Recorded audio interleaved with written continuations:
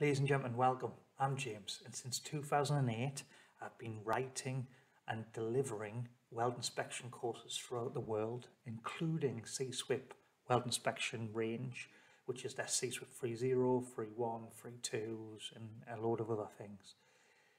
In this series of videos, I want to share with you the route of your weld inspection course. So in this one, we're going to look at the CSWIP 3.0. What we have to do, how we get on the course, what it looks like, and how the examinations work. Remember to like and subscribe for more content, and make sure you hit that notification bell to stay up to date as I release future content.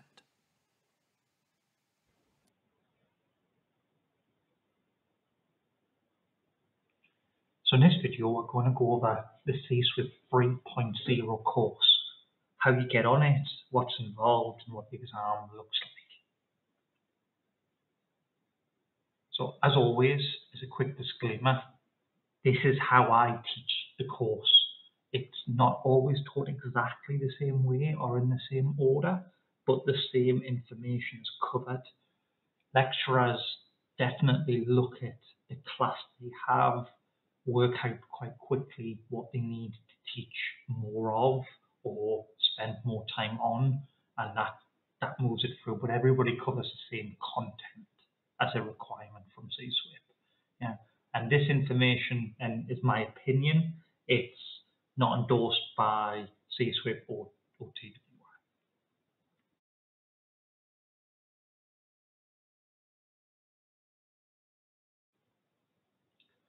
So who is it aimed at? Well, the CSWIP 3.0 is definitely an entry course. So it's anybody who needs to show that basic level of training. That might be to show skill sets within a business internally, or if a client comes and says, well, who's looking at my welds, what level of training do they have? It definitely falls nicely to people say, well, they have had external training from the TWI and they're certificated to do that job. So people like welders who are maybe self-certain their own welds before passing it on to a main inspector, you've taken out a lot of the noise so the inspection staff can have a little bit of room. Or maybe an apprentice who's starting out within the QC world. It's a good way of getting them in, getting them trained to a point to be able to move on. And then maybe in a few years' time, look to do their 3.1.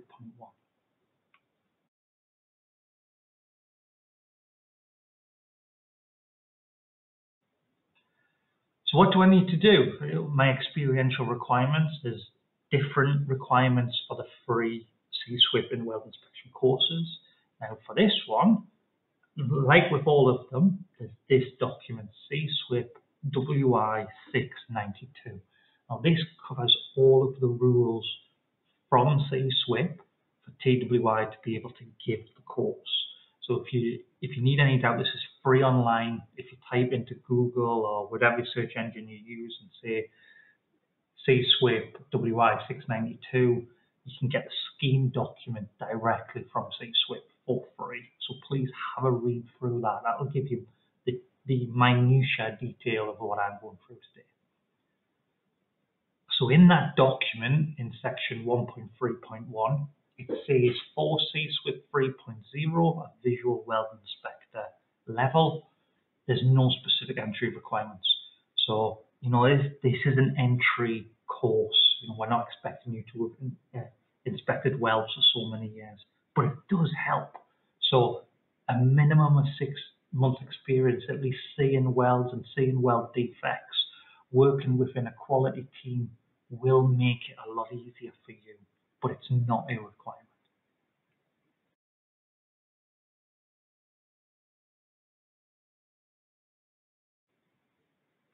So what's my duties? What am I allowed to do once I qualify as a 3.0? Well, again, back to WI 692, section 1.2.1. It's very clear. You can visually inspect, but you can't produce inspection reports. That falls in at 3.1 level, but you can go out, look at things, report back to a more senior inspector. In that way, it says, under the supervision of a weld inspector or a senior weld inspector, you can do a list of other things to help you do that visual inspection. But you shouldn't be the only person on the shop floor reviewing, signing off, approving. This is a really short course. It's a day and a half. It won't give you the skills or show competence in the range of things you need to do. It's a way of getting us into the shop floor and start inspecting.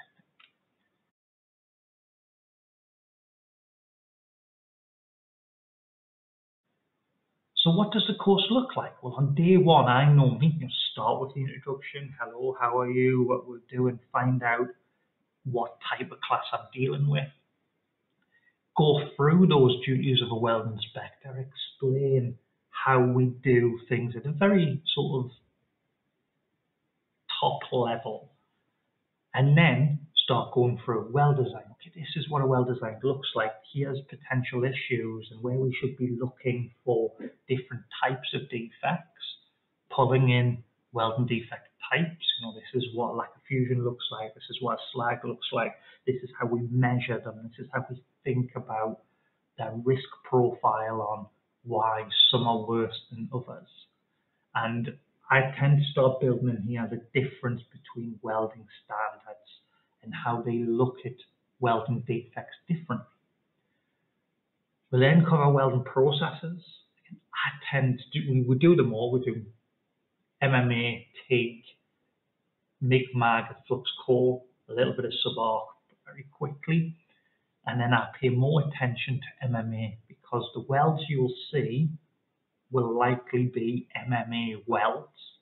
So understanding that process in a little detail will help us identify the defects more easily.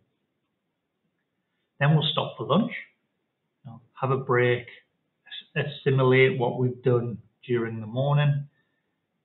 For our afternoon to be a practical session, people tend to work better with practicals in the afternoon with theory in the morning.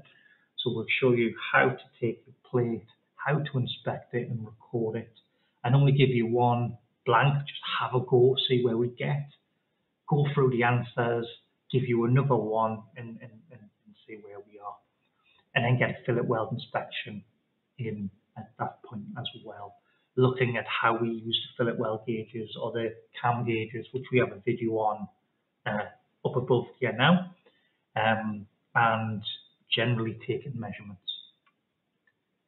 Day two, so again, as it's a practical based course, we're going to keep hitting those practical sessions. So more plates, more fillets, going over the answers, discussing again how to measure, how to drive forward on those. And then have another review session just of the defect types, where we're likely to see them. What defects am I likely to see above on the cap or the excess weld metal side and on the root below? Because there's some crossover, but if we think about where defects are likely to happen, it should make our review more straightforward. Then we'll stop for our break, get some dinner, get settled. That gives me time to get the exam samples out, make sure we've got everything. Nowadays, the exams are done on iPads, so I'll get them out, make sure we've got all the login details for everybody, set the room out for you to be able to come back in, sit at your table, everything be there, and start your exam.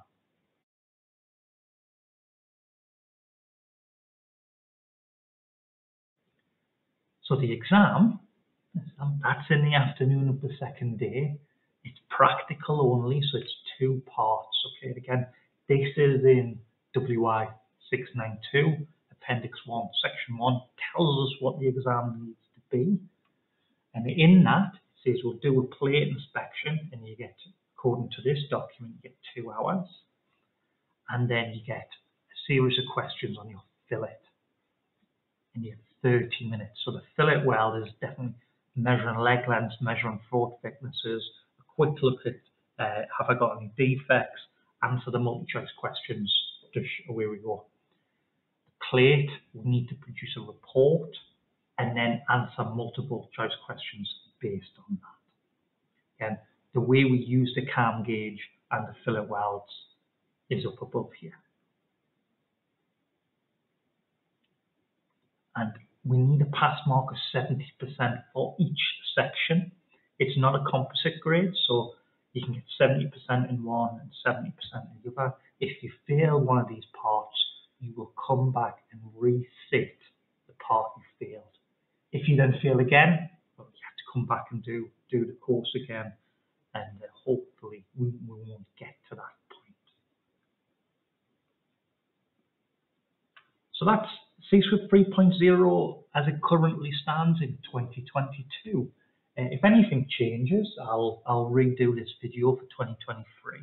I think it's fairly stable at the moment. It's a fairly straightforward course, but don't panic. Any questions, do the ones you know, the ones you think you know, and guess the rest. And with that, good luck with your studies, and I hope to see you in one of